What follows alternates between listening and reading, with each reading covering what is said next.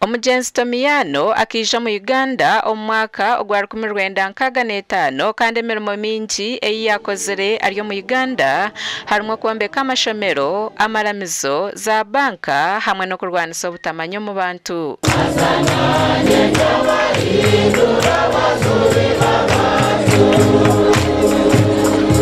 Konka this time kunatahire na father omu cardiology kukora cardiography.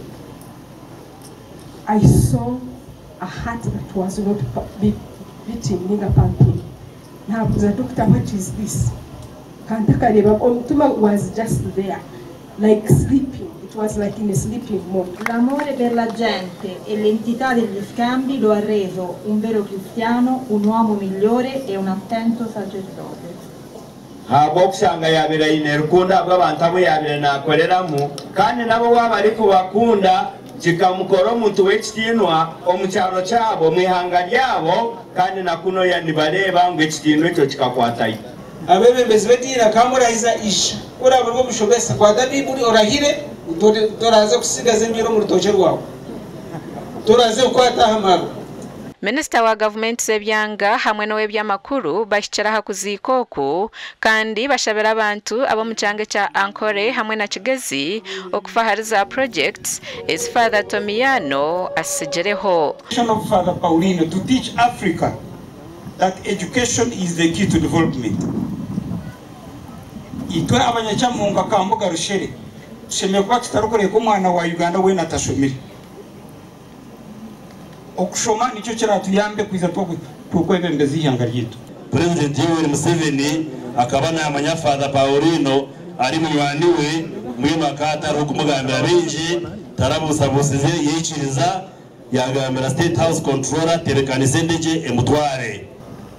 Father Paolino was sent by the Combined missionaries to evangelize in Uganda. Throughout the last 60 years of his stay in Uganda, he worked tirelessly to preach and spread the Christian faith in the areas of Kigezi and Ankole. Okuziika kubandiza n'ekitambo kya misa ekyebembirwe Archbishop owitware eryambarra His Grace Lambert Beino Mugisha. Everything that you did for the people of Kigezi, for the people of Ankole, for the people of Africa, you did it to me. Come and enjoy the eternal rest in heaven. I'm informing the family I've granted the request of the Honorable Minister Raphael Magezi that we shall hold a special session in Parliament to pay tribute to the late Father Paolino. Father Tomaino ayisirwe oburwire bw'omutima kandi nkomuringo ogwo kwijika okufa kwe abizire kuziika bahire irwarro erya Komboni ekyoma ekyokukyebera emitima.